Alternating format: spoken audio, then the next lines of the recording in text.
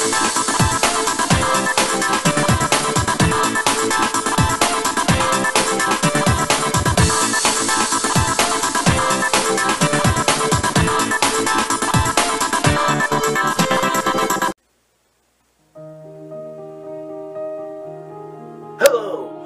And today we travel back to a time where action movies were actually filled with action. Where they weren't filled with green screen CGI bullcrap. Where they actually did the action. And they broke bones, they broke souls, and they broke lives. And once and all, we travel back to a time where Mel Gibson was respected as an actor in Hollywood. And today, I introduce a new segment I like to call Retro Reviews!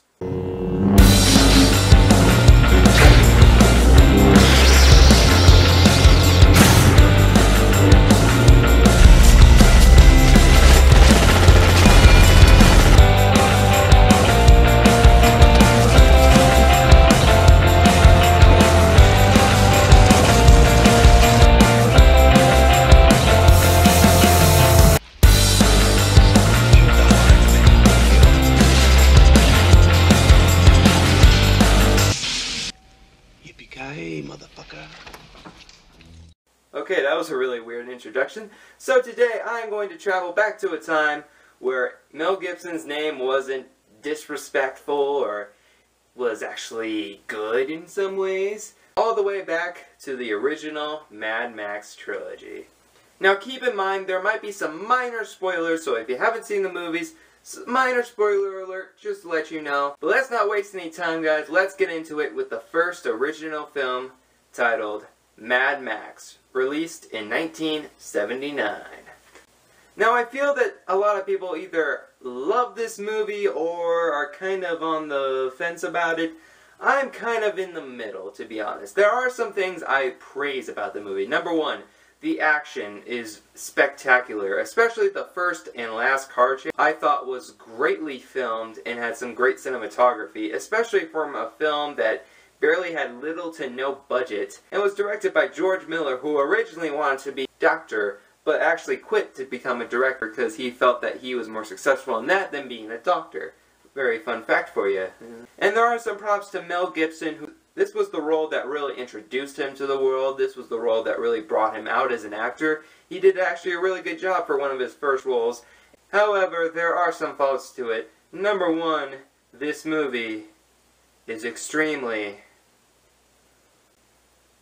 boring. Oh my god, this movie is just such a slow pace. After the first action scene, where it's just awesome and badass, they basically just do this so slow little halt, and it's just really, really boring. And then you go to this area where Max basically quits the force as a cop and settles down with his family, and it just goes on for a long time.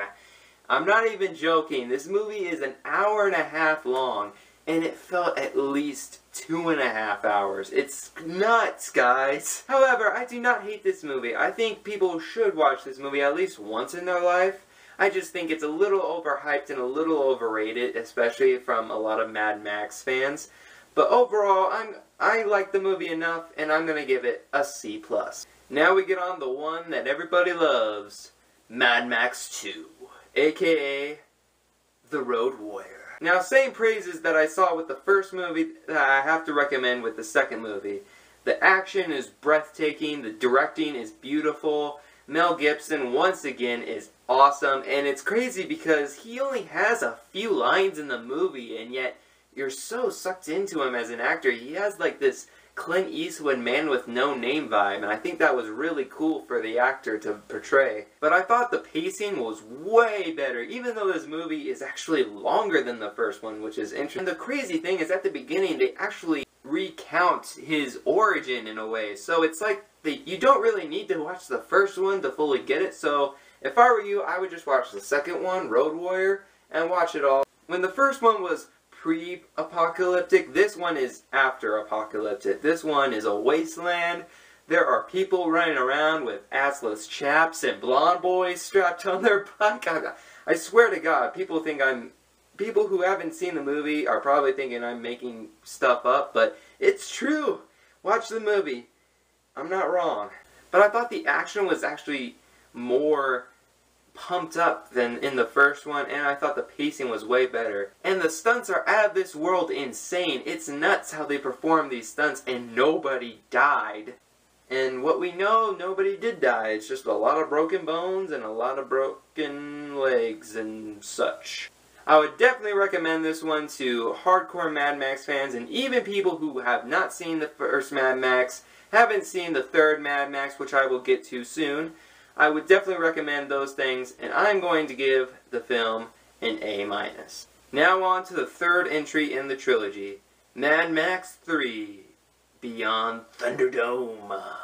It's a crazy thing with this movie because a lot of people are on the same offense with the first one as they are with the third one, is that they're kind of split. A lot of people either really like this movie and think it's really fun, and a lot of people think it's really stupid and dumb. And do I think it's really stupid or dumb? Yes, I do. Yeah, it's dumb, it's stupid, it's ridiculous. But that's the fun of the movie. And that's what I really like about it. Tina Turner is in this movie, for God's sake. I mean, are you kidding me? And at times it does feel like a music video, and I'm just like, ugh.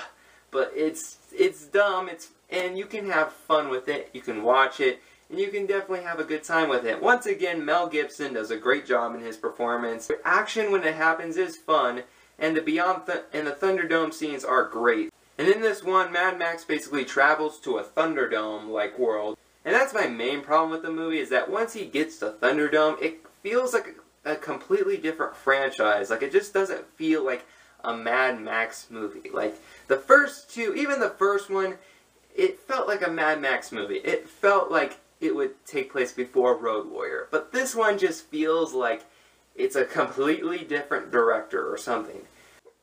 Sorry, I just sneezed. Sorry about that. And just like in the first one, it does go on for a little too long, and I really wish it would have been a little faster paced. However, this movie can still be watchable, it can still be fun, and I actually had more fun of a time watching this one than the first one.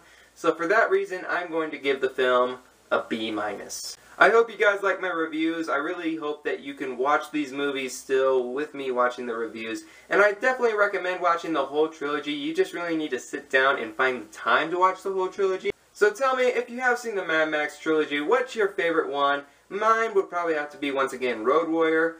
And that's probably what yours is if you've seen it. Otherwise, thank you for watching. I really appreciate it. Hope you guys enjoyed these 3 movies, and I really want to bring more retro reviews to you guys.